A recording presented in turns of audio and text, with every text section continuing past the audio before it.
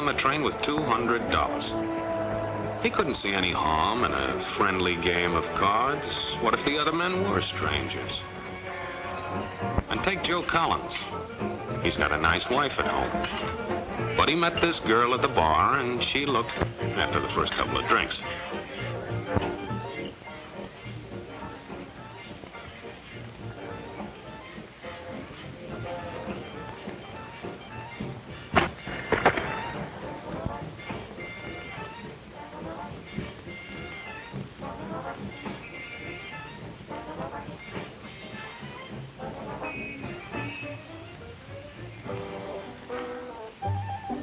There's a good old-fashioned word for people like us. We call them suckers. And there are other people.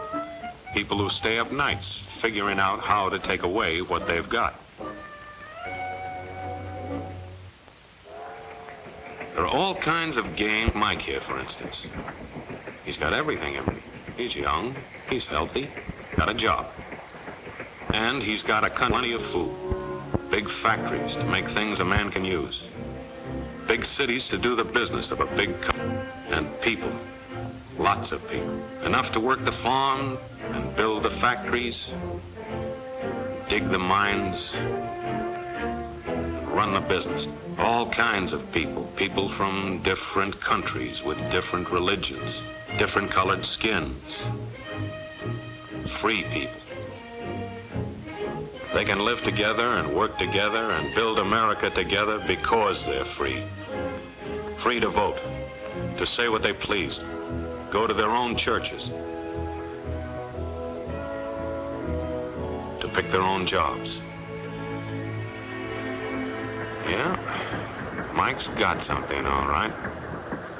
He's got America.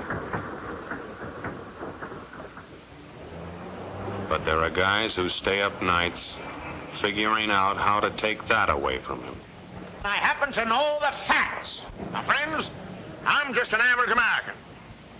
But I'm an American. And some of the things I see in this country of ours make my blood boil.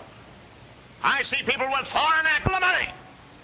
I see Negroes holding jobs that belong to me and you. Now, I ask you, if we allow this thing to go on, what's going to become of us real Americans? I've heard this kind of talk before, but I never expected to hear it in America. This fellow seems to know what he's talking about. What are we real Americans going to do about it? You'll find it right here in this little pamphlet. The truth about Negroes and foreigners. The truth about the Catholic Church. Do you believe in that kind of talk? I don't know, makes pretty good sense to me. And I tell you, friends, we'll never be able to call this country our own until it's a country without. Without what? Yeah, without what? Without Negroes. Without alien foreigners. Without Catholics. Without Freemasons. You know these people. What's wrong with the Masons? I'm a Mason. Hey, that fellow's talking about me. And that makes a difference, doesn't it? These are your enemies. These are the people who are trying to take over our country. Now you know them. You know what they stand for. And it's up to you and me to fight them. Fight them and destroy them before they destroy us. Thank you.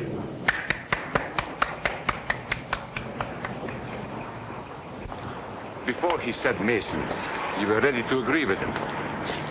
Well, yes, but he was talking about... What about those other people? But in this country, we have no other people. We are American people. What about you? You aren't American, are you? I was born in Hungary, but now I am an American citizen. And I have seen what this kind of talk can do. I saw it in Berlin. What were you doing there? I was a professor at the university. I heard the same words we have heard today. But I was a fool then. I thought Nazis were crazy people, stupid fanatics. But unfortunately, it was not so. You see, they knew that they were not strong enough to conquer a unified country. So they split Germany into small groups. They used prejudice as a practical weapon to cripple the nation. Of course, that was not easy to do. They had to work hard to do it. You see, we human beings are not born with prejudices. Always they are made for us. Made by someone who wants something. Remember that when you hear this kind of talk. Somebody's going to get something out of it, and it isn't going to be you. This is not classroom theory. I saw it happen. I saw it first in Berlin in 1932.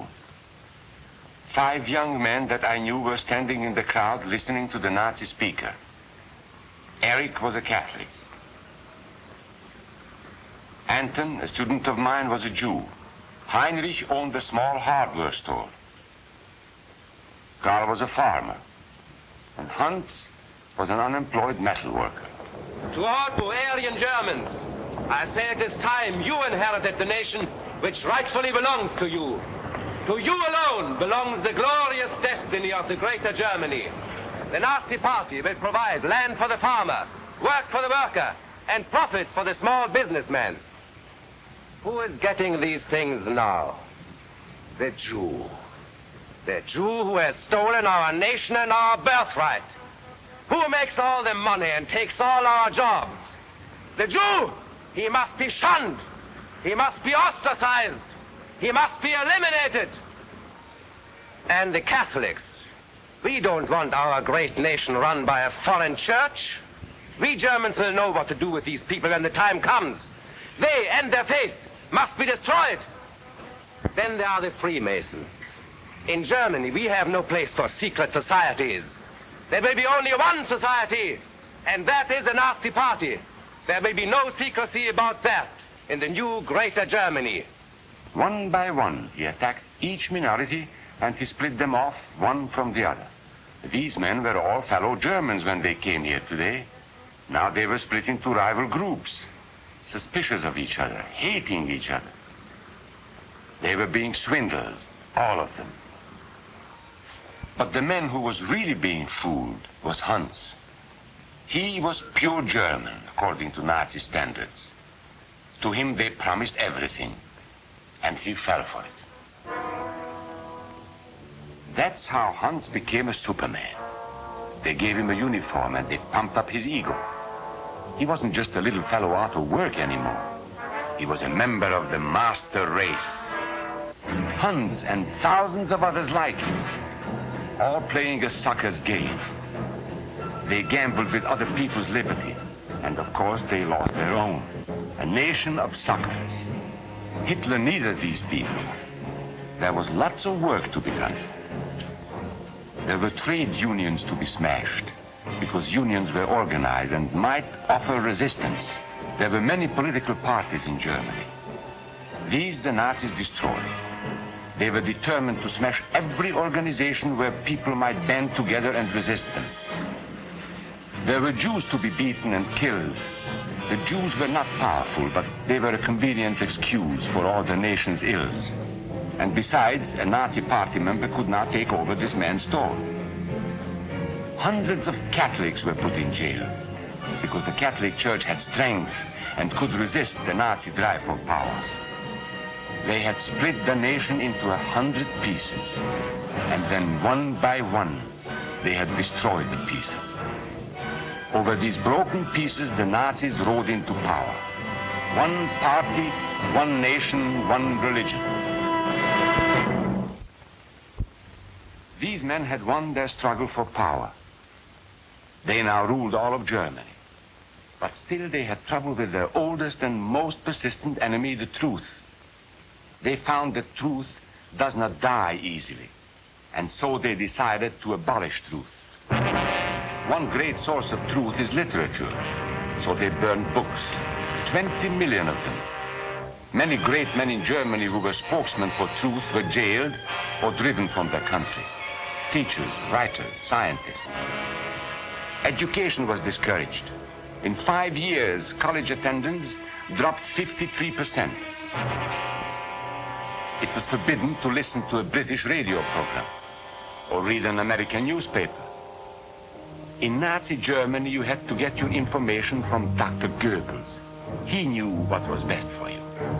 The church was one force in Germany still strong enough to proclaim the truth in public. This Catholic priest was arrested the following day on charges of immorality. The Protestant church also continued to try and fight for truth. The Nazis put this man in a concentration camp. There were others who spoke for truth, and I am proud to say that educators were among them. And what, may I ask, is an Aryan? I don't know myself.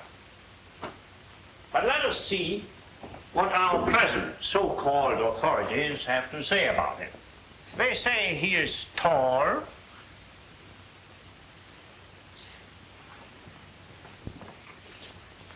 slender,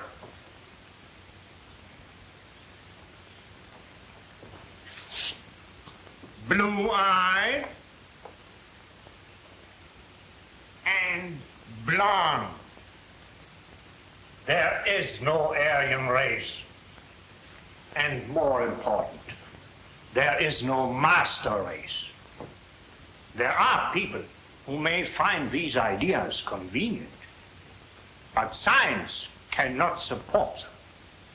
There is no scientific proof that there's any correlation between a man's racial characteristics and his native ability or character.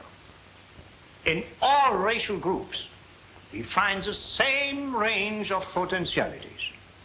We find idiots and geniuses. We find criminals and philanthropists. We must judge each man as an individual and not by the color of his skin or his eyes or by the length of his nose.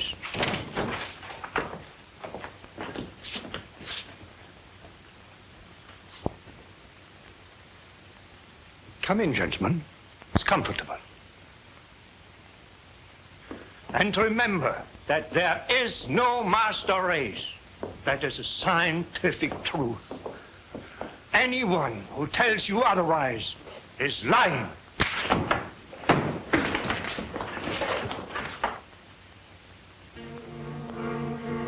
And so, for all practical purposes, truth had been abolished in Germany. A lot of my German friends wondered what had hit them. How did it happen? Where did it start? It started right here. And this was where it could have been stopped. If those people had stood together, if they had protected each other, they could have resisted the Nazi threat. Together they would have been strong. But once they allowed themselves to be split apart, they were helpless. When that first minority lost out, everybody lost out. They made the mistake of gambling with other people's freedom. Now let's see how those bets paid off. Karl the farmer was gambling on a better life for himself. What he got was extra hours of back-breaking work, as much as 100 hours a week. He was forced to stay on his land and produce what he was told to produce, because now Hitler was preparing for war. For Heinrich, who owned a hardware store, the bet didn't pay off either. 104,000 small businesses were closed in 2 years. And for Hans, conditions hadn't improved any.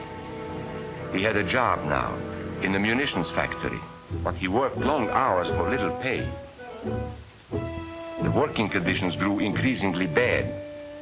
And even though he didn't like the job, he wasn't permitted to leave it. And when Hitler decided the time was right, Germany went to war. Not by declaring war, but by a carefully prepared sneak attack. Once again, Hitler needed Hans to do his dirty work. Hans was an expert at brutality this time. And Hitler had decided to use Hans and his brutality against other peoples. The Czechs, the Poles, the French, the Russians. But in the crucial test of war, Hitler's race theories didn't pay off. His pure-blooded supermen were defeated by the mongrel armies he despised. By the British at El Alamein.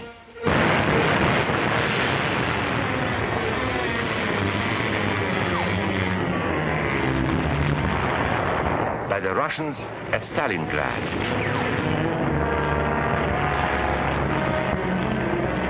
Then on D-Day by American soldiers of every color and religion, who smashed across the Normandy beaches and drove on through to the heart of Germany. For the misguided Germans who had swallowed the Nazi bait, the Nazi game did not pay off. The continent of Europe was strewn with millions of German bodies, pure Aryan bodies. And Hans, who was going to rule the world, got only a little patch of Normandy that he could call his own. We must never let that happen to us or to our country. We must never let ourselves be divided by race or color or religion, because in this country we all belong to minority groups. I was born in Hungary. You are a Mason. These are minorities. And then you belong to other minority groups too. You are a farmer. You have blue eyes. You go to the Methodist Church. Your right to belong to these minorities is a precious thing. You have a right to be what you are and say what you think, because here we have personal freedom. We have liberty. And these are not just fancy words. This is a practical and priceless way of living. But we must work at it. We must guard everyone's liberty, or we can lose our own. If we allow any minority to lose its freedom by persecution or by prejudice, we are threatening our own freedom. And this is not simply an idea. This is good, hard common sense. You see, here in America is not a question whether we tolerate minorities. America is minorities. And that means you and me.